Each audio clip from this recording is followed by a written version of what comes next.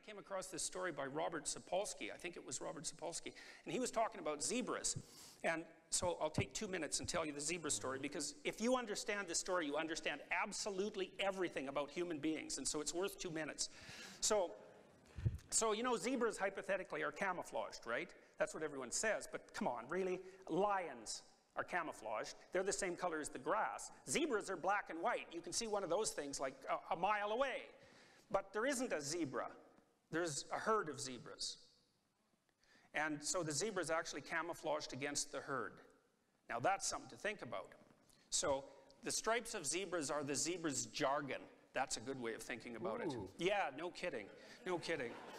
So anyways, so biologists go out and study zebras, and zebra biologists, and they got to watch a zebra to figure out what it's up to. And so they watch a zebra, and then they make a note, and then they look up and they think, oh my God, like which collection of black and white stripes was that zebra? Because the stripes don't outline the zebra, and they camouflage the zebra perfectly against the herd. So if you look away from the zebra down and back up, you don't know what you're looking at.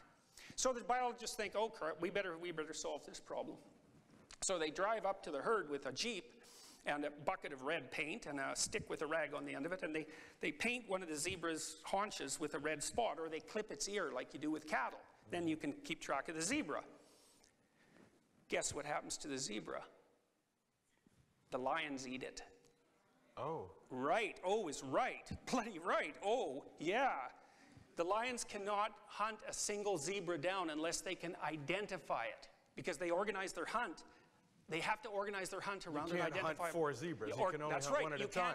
You can't hunt a blur of zebras. No. And so the reason they go after the little ones, or the ones that limp, isn't because, you know, they're part of kind nature and just culling the weak. That they like a nice, healthy, delicious, juicy zebra as much as the next person, you know. But they have to be able to identify. So the thing is you make yourself colorful. You stand out. The lions will kill you. Aha. Right. Well, Canadians, we don't like to stand out.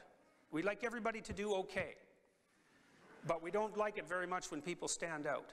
And so, I mean, I'm not being entirely critical of that. I really do understand it. I really do understand it. Because there's lions out there, you guys. There are. That's right. There definitely are. And if you stick your neck out, then the lions will come. Or the sword, because that's a common saying, right? The head that sticks up above the rest is the first to be cut off by the sword. Many, many cultures have a saying like that. The poppy that grows higher than the rest is the first. The tall poppy syndrome. Exactly, exactly. And so, and it's exactly right. It's biologically correct.